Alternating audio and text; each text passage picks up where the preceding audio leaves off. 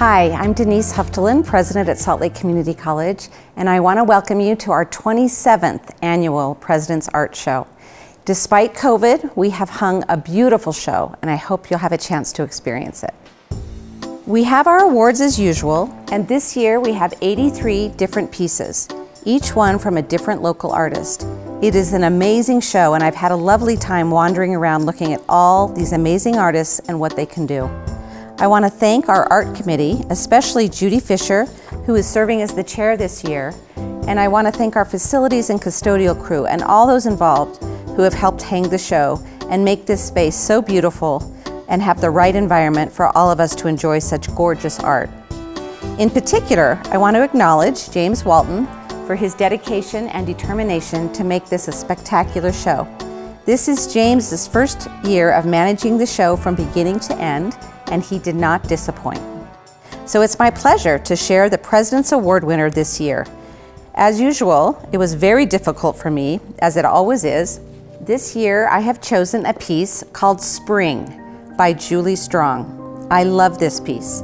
It's very unique, it's very detailed and amazing, and I hope you'll get a chance to see it up close because there's more to it than meets the eye. I also want to introduce our Community Award judges, Daryl and Rosalind Drage from Brushworks Gallery. We're thrilled to have them as our community judges this year, since Brushworks Gallery has made a remarkable contribution to the local art community for many years. So thanks to Daryl and Rosalind for their good judgment in giving the Community Art Award.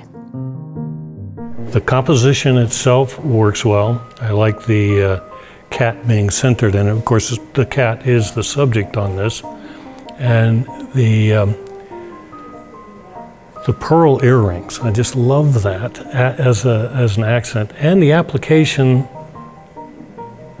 of doing the portrait in full makeup.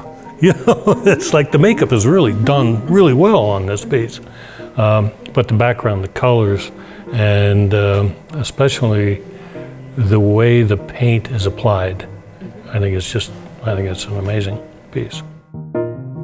I'd also like to announce the Dennis Klaus Honorary Award. You may remember that Dennis Klaus is Vice President for Finance and Administration Emeritus, and while he was with us at the college, he was an avid art enthusiast. So as part of his retirement, we gave him the honor of selecting an award at every art show.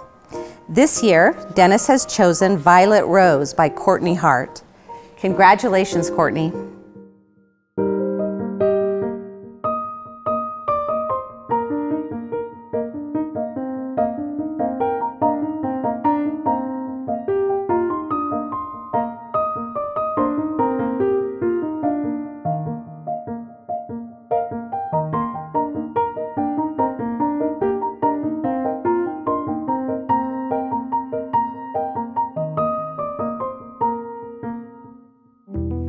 I'm excited to present Be Heard in second place for her piece, Deflation of the Flesh, a piece made of balloons and thread, which was hand-stitched over the course of 5 months. We selected this piece for its intricate craftsmanship, attention to detail, and uniqueness of its material, concept, and design. So we picked Lacey Black's Lunch Break as the best in show. It's a paper collage, and we picked it because of its incredible level of skillfulness and detail.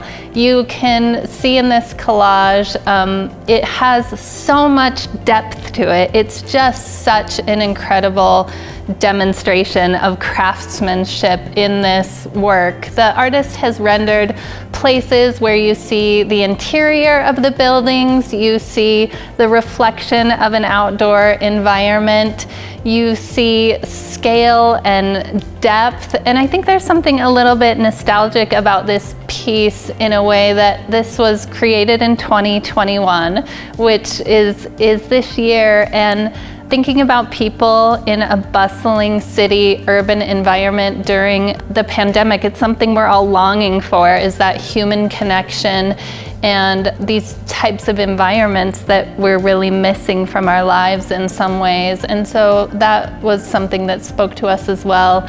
But it's just an incredible, incredible work of art, and definitely worthy of Best in Show.